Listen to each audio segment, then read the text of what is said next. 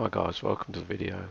In this video I'm going to show you how you can cut some steeply swept back wings, the technique how to do that on a hotwire CNC machine, and then we'll go into a tutorial on how to use the French software Jedicut, which I know from various comments I get on my website and YouTube some people find not too easy to use, so I think I've just about mastered it, so I'll pass that knowledge on.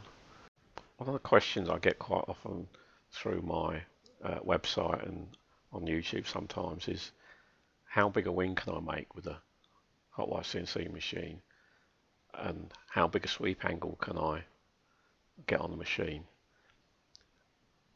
Well, the answer to that is really it's almost limitless.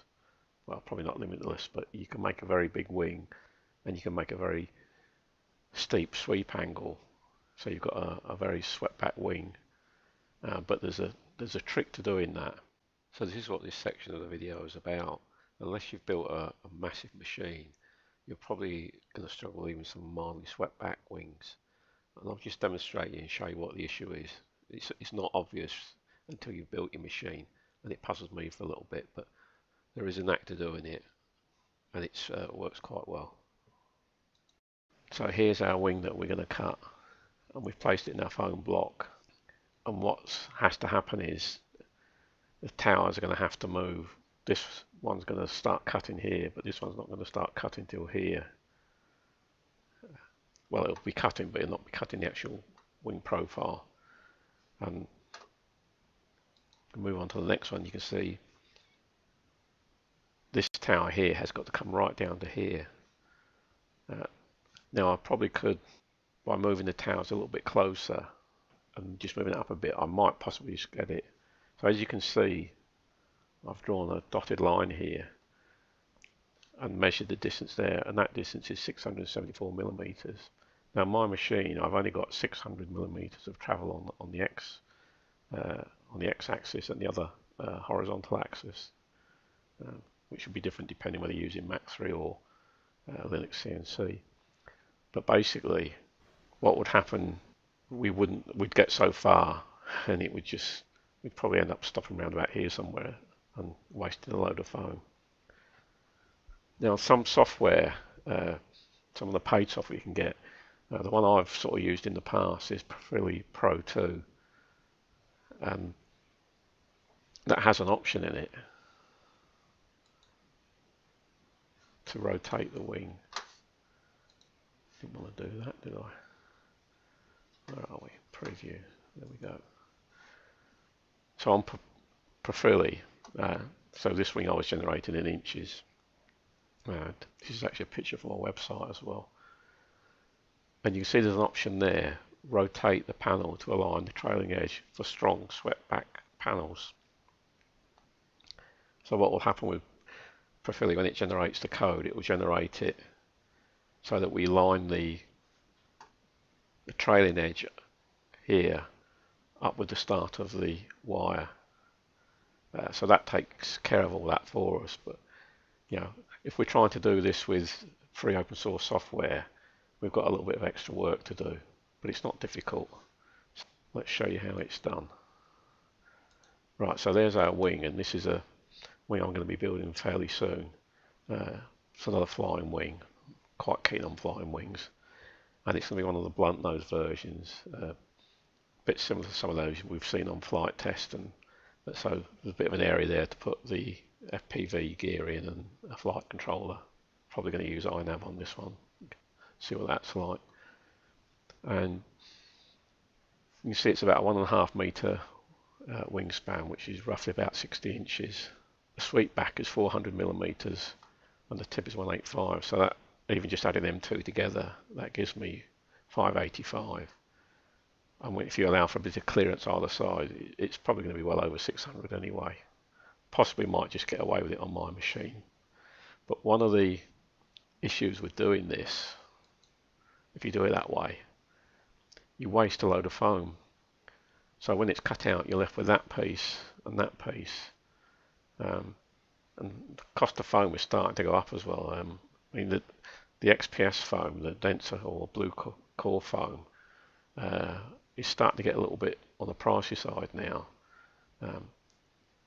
and even the a good quality white polystyrene foam is not cheap anymore. So you possibly might be able to use these pieces for other projects, but doing it by rotating the trailing edge, we can save a lot of foam. And I actually manage this piece of foam here, I'd probably get both wings out of doing it this way. So the actual process is we need to use some sort of CAD package. And you can see here I'm using SketchUp. And I also use DraftSight as well, and I do a little bit with Fusion 360 as well. SketchUp is, I think, probably the easiest to use, and it's quite user-friendly. It does take a little bit of learning, but it's well worth the effort. But this does exactly what we want, and we've got different views with SketchUp, so we can turn it. So we can see all the different views we have on here. And I've got it set up for scenes at the moment to show the different steps. So basically what we want to do is get this wing section out, rotate it, take some new measurements, and then feed them measurements into our G-code generation software. So what we do is we take the wing out of that drawing. That's quite easy to do with SketchUp. And this is what would happen is we place the wing in the foam block. It would be lined up like this, and so the actual width of this foam block would be our wingspan. But as you can see, when we cut it, go back to here, you can see the distance there, 674 millimeters, and I've only got 600 millimeters of travel, so it's not going to work. And on the Profili software, what would happen is if you put those dimensions in, you'll get an error here, and it says you can't do it because you haven't got enough travel. Right, so what we need to do is we need to rotate the wing to the horizontal, and the way to do that, we just select the whole wing.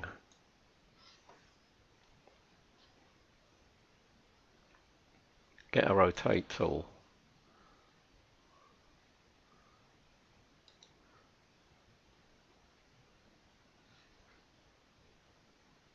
Line it up on the trailing edge, and then start pulling it down. What should happen is, as we go down, we should lock onto the red axis. It should. There we go, on red axis. You just need to move that about a little bit till it locks on. Let's get rid of our rotor. So now we've got the trailing edge on the horizontal. But what we need to do is get the dimensions for the root and tip now, because these dimensions have changed for our software. So basically all we do, get the pencil tool, draw a line down, and with it being on green there, it's on the green axis, and if we go across to here, we can get an inference.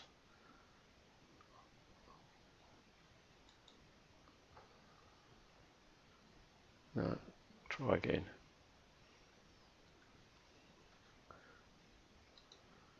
So we're on the green axis, there we go.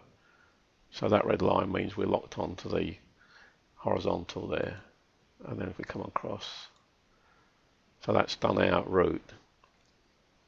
So this distance here will be what we put into our G-code generation software for our route, and then we need to do the same for the tip. So the way I do the tip is I get on the end point, I go up a bit further than I need,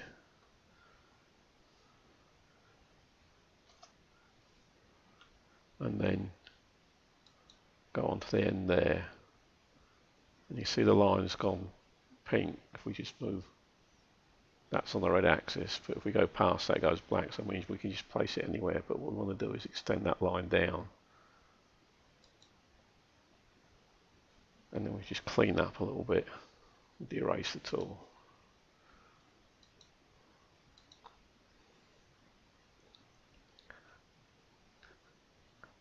So that's basically what we want to cut.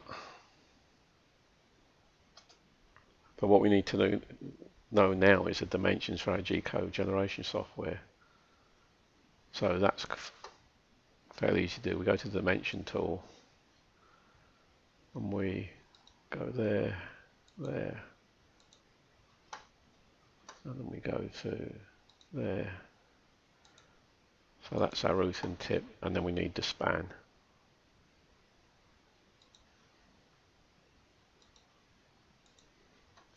So these are the 3 dimensions we would put into our G-code generation software. So 386 for the root, 802mm for the span, and 165 for the tip. But what we have to do is once we've cut the wing, we then need to cut these at the correct angles. And there's a couple of ways to do that. And in our machine, this is where we place it.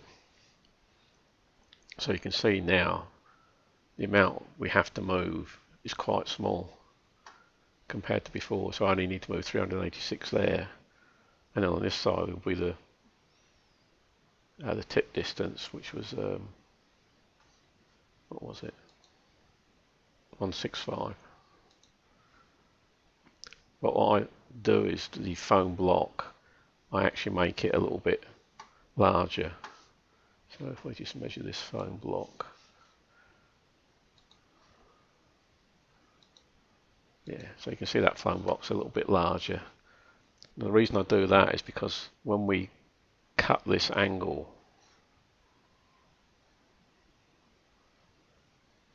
if your foam block is right on the edge there, you end up with a tiny little piece there and you don't always get a good cut. So I just tend to make it a little bit wider. And the way I do this, I make a full-size plan with I usually just draw it out on some brown parcel paper very accurately, and then before I take the wing out of the foam block, I lay the plan over on the block, line it up with the leading edge, and then put some marks on the foam where it needs to be cut. There's a couple of ways you can cut the angles then. One way I have done it in the past and is I've just used my bandsaw. So I've got these marks on the foam and then just lined it up with the bandsaw and just run it through and cut the edge. The most critical edge to get right is the root edge. If we don't get that right, we're not going to get a sweep angle right. The tip, if we've not got it quite right, we can generally trim it up a little bit. And the other way I do this is using the hotwire CNC machine, which is the way I generally do it now. And all I do then is line the root up underneath the wire. We'll go back to that one. So the wire that's going across there. So I line the root underneath that. So I raise the wire up, push the foam under, look right above it, and use a set square to make sure I'm right on the line. Heat the wire up, and then all I do then is with a simple piece of G-code just tell it to go down at the same feed rate it was cut at, and then that just cuts that edge nice and square, and then do the same for the tip. So that's basically how you can get a steeply swept back wing of whatever length you want really out of a machine that's not all that large. So the only caveat about this really is we have to cut these edges, but I do this all the time now, and my last flying wing was done that way, and all my flying wings and have been done that way.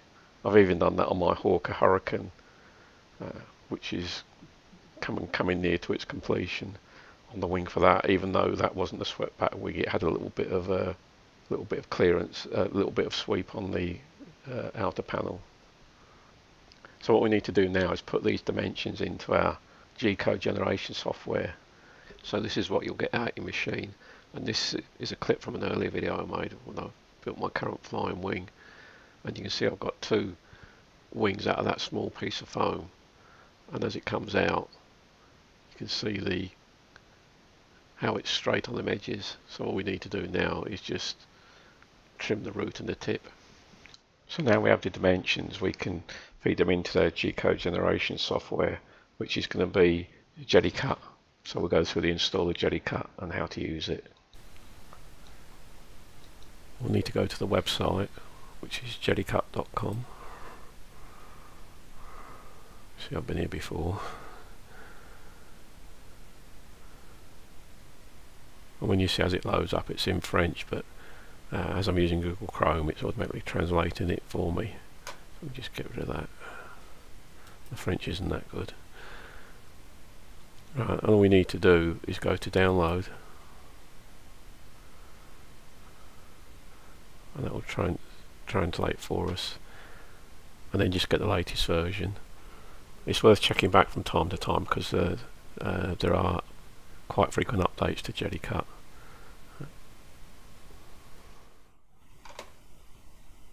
So Jedicut is a typical Windows install. Just install it as you would any other Windows program. I've checked it for viruses and malware, and there doesn't appear to be anything in there, and I've been using it for some time and had no issues. So once we've got it installed, find Jedicut. There we go. And then open it up. I'll just full screen this as well. When you first start Jedicut, it will probably look like this. Now this side here is for getting Jedicut to control your actual machine. I don't use that option. I did try it and I couldn't get it working. And as I already had Mach3 and LinuxCNC working, I decided not to bother. But the one thing that's very useful with Jedicut is it has an option just to generate the G code. But before we can do that, we need to go and set a few options. So we go into the Tools menu and go to Options. And the first thing we need to do, if you look here on Communication, we need to make sure this communication mode is gcode.dll. It probably won't be set to that when you first install it, but that's the one we need. And then once we've got that set, we can go to CNC controller, and this is where we set our speeds and dimensions of our machine. Even though we're not using Jedicut to control the machine, we need these settings so they'll be generated in the G code. So I've set the cut speed to 60. The fast speed is 100. This is all millimeters per minute. The fast speed is where it's out of the foam and it's going to the next part of the cut. The length of the hot wire, this is the distance between the towers, and then the length of the x-axis, and on my machine it's 600.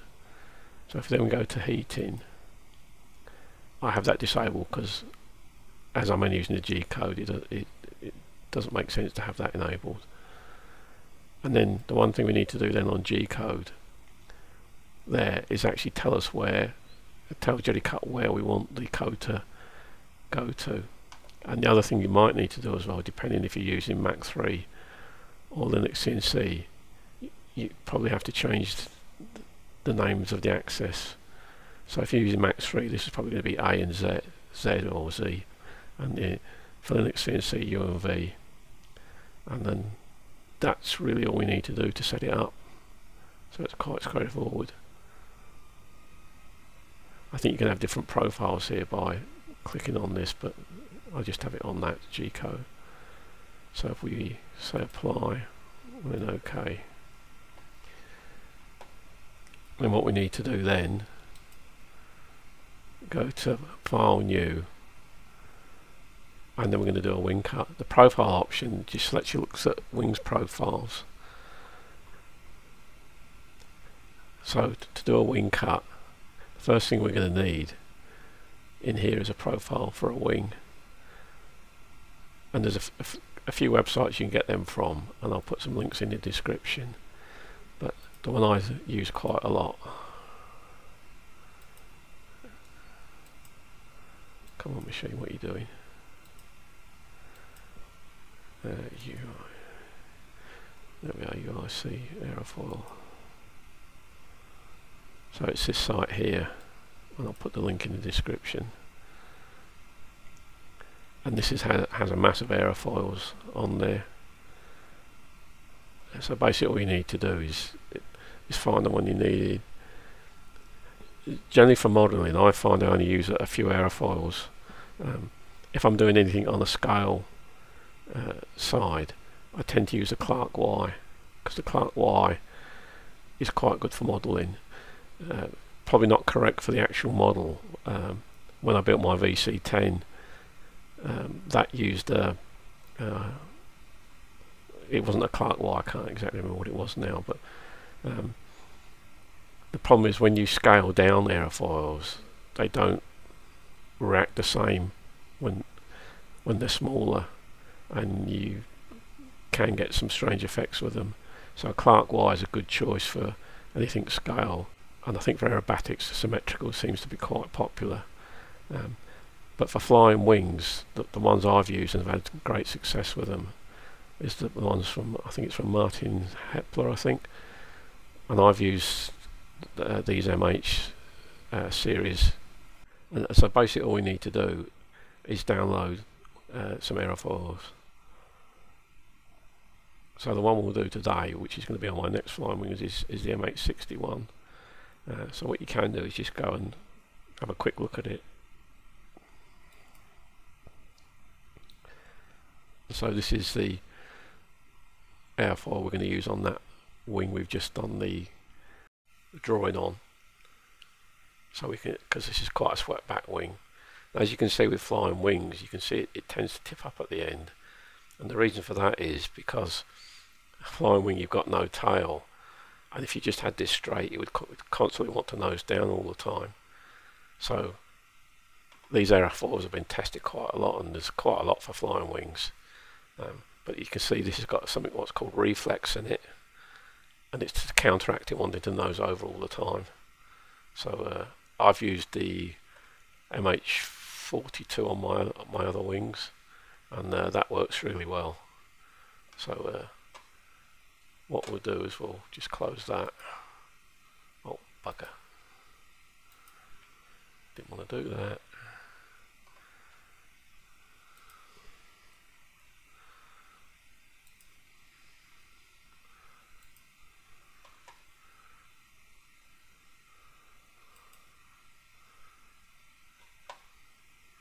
So what we'll do now then is we'll download the MH61, and all we need to do is just right click, save link as, and then I'm going to put these into my Google Drive. I've got a folder here for Jedicut. You see I've got a 42 in there as well. So we save that. Now one of the things you can do, and I've had a question from a guy on the website, is can you use different airfoils on the root and the tip, and you can, and it's quite easy. So just for demonstration purpose, we'll put probably look a bit silly, but we'll put an 81 on the other side. So we'll put that in there. Right, so now we've got them airfoils, we can go back to Jedicut. And then if we open, we've got Jedicut, there we go. And by default it's looking for a Jedicut file type, because when we've done all this, we can save all this as a Jedicut file and load it back up to use it again.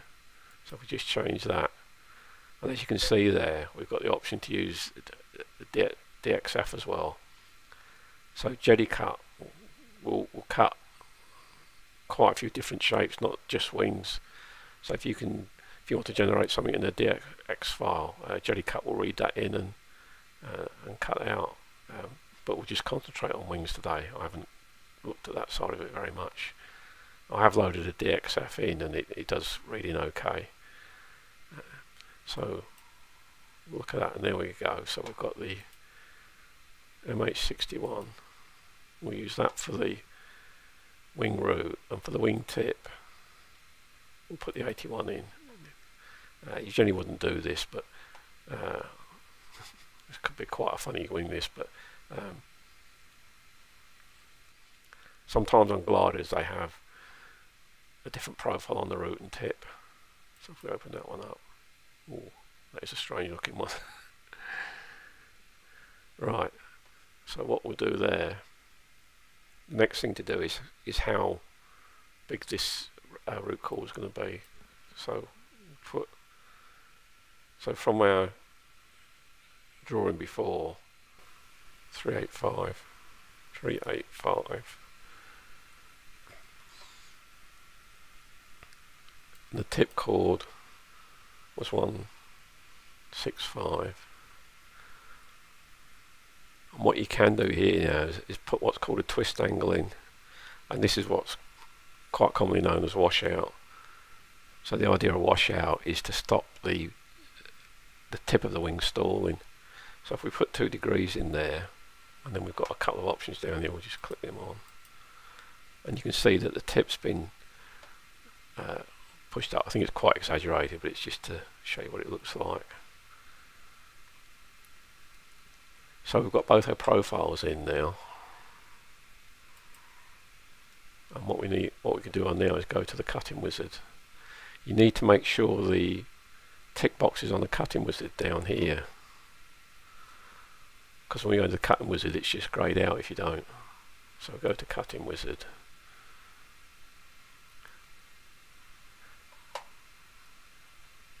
and so what we've got here now, this says span up here. Now when you install yours it'll probably say scale. There's a language file on Jedicut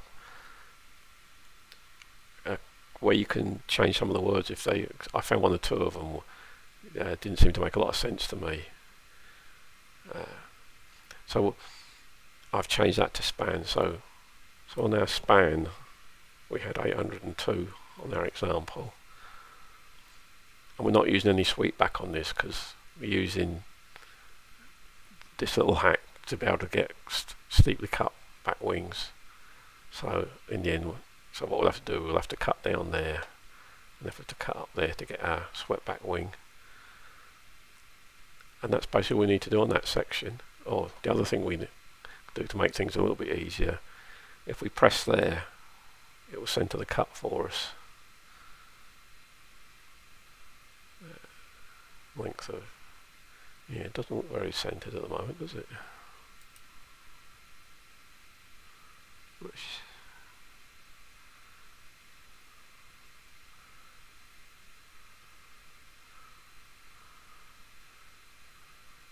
Right, so if we just say OK to that.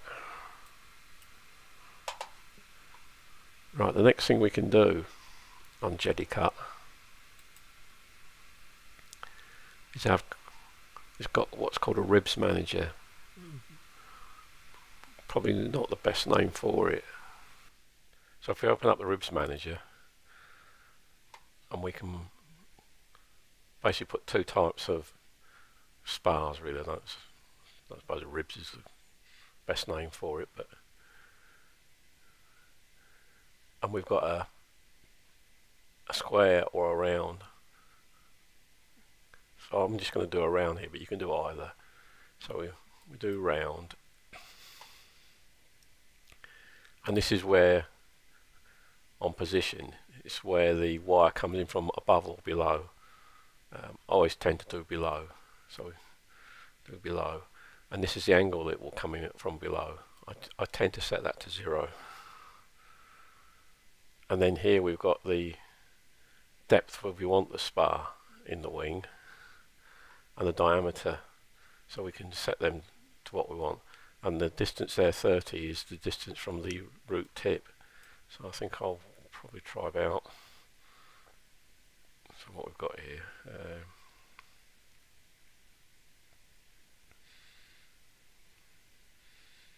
Let's try 150.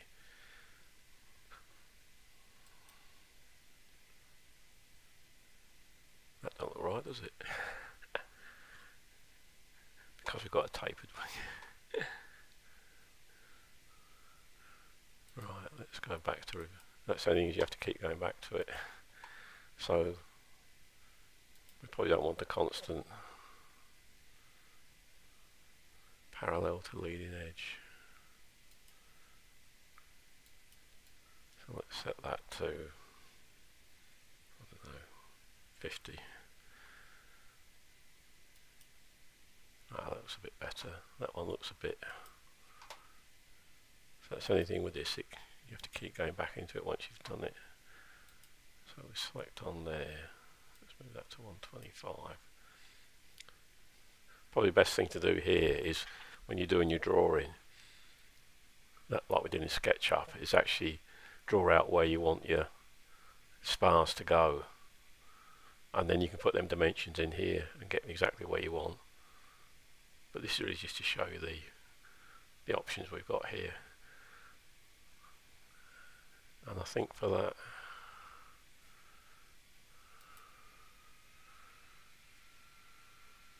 yeah, that looks a bit, still looks too far back on that route there. So let's try 100.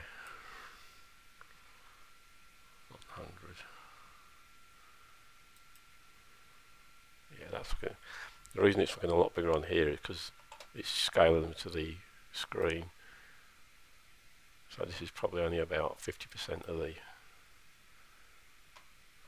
or maybe 75%. So that's probably giving us a better representation of what it's actually going to be like. So right, so once we've done that section, we now go on to the next section, which is Cycle of Cut Manager. Now this section here, I must admit to start with, I struggled a little bit with, but I think I've got the hang of it now. So what we'll do is we'll just full screen it so you can see that better. And it's basically put the Cycle of Cut Manager in here. The way it works is it's got a start and the finishing point done by 1 and 2. The lines in red are cuts and the lines in blue are fast moves. And over here on the cut cycle, it tells you what it's actually doing. One of the things it does do, it puts a pause in. And when I first tried this, it stopped. I thought, what's going off here? And I think it's meant there so you can either switch your wire on, or, but to be honest, I just remove it. So if we click on pause, and I just delete that. So basically what's going to happen is you can jump through this. If you go to the cycle of cut, you can see what it's actually going to do. So if I'm just using the down arrow key, and you can see, so I think the first thing it does the top cut. Yeah. And it does the, which it calls extado. Then it goes to that horizontal cut. And it goes up there with another cut. And that's a fast move. And it comes back again on the horizontal, and then it does the bottom. When I first run this, I thought, what the hell is it doing? But yeah, you can see what it's doing now. And there are ways, I have tried changing this around a bit, but to be honest, I need to spend more time on that really. But it does work like this, so, and it doesn't actually show the spar in there either. But when I did the test cut, it did actually do the spar.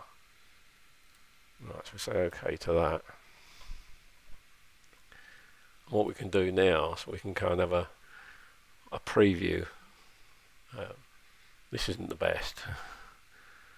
So if we full screen that again, and the width of the foam,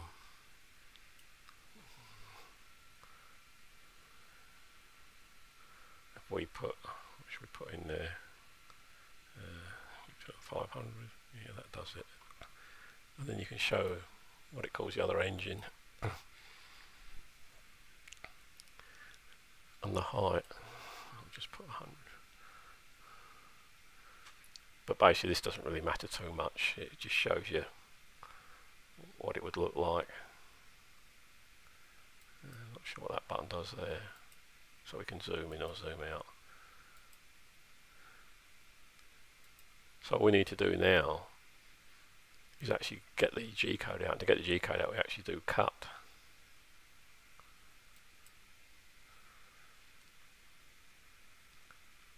And when it does this, you don't get much feedback to say what's happened.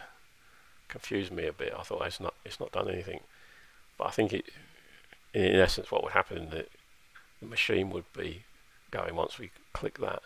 Because we're not running the machine, we're just getting a G code out. It generates a G code and it uses like a random file name, which I'll show you in a minute. And that's it, it's done it. So if we go to Google Drive,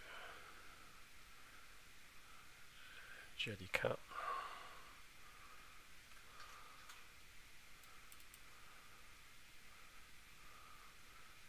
date modified, there we go. So that's the actual code that it's generated for us. So if we have a look at that, should open it with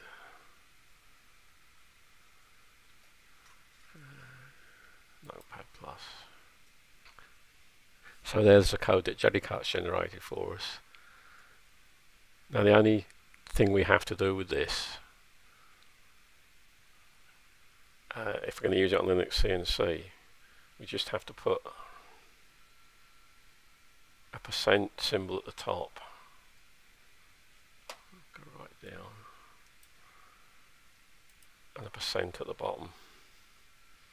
And then what I do then is save it as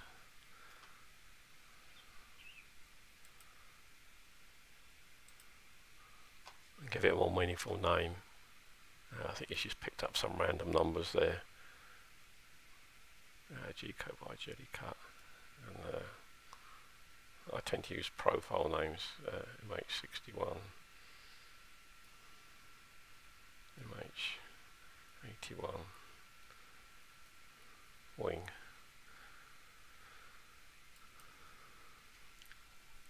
So what I would do now is put this on my little USB thumb drive, take it to my machine, and then load it in. And I have done this on a different wing, and it works fine. A little bit strange the way it does the cuts, but that confused me a little bit first, but it does work, and you have got a few more options in it, such as spars and twist or wash out on the wing. So here's Jedicut cutting a airfoil. It's not the one we've done in the actual demonstration here. This was some video I captured all about my second attempt with Jedicut, using my eye charger to heat the wire, which I've used all the time. Really, it works really well. As you can see there, it has cut the spar hole, even though we can't see it in the simulation. And it's coming towards the end of the airfoil, and then it's going to go right up and over again. You can see where it's been before, so it's a bit of a strange way it cuts it, but I think you can go into the cut cycle wizard and make some changes there, but I do need to spend a bit more time there myself to understand how that works. But as you can see, you know, for a free program it does the job. So I hope that's been useful, guys. And as you can see, I'm still learning with Jedicut, but I have the Profili software and the DevFuzz foam software as well.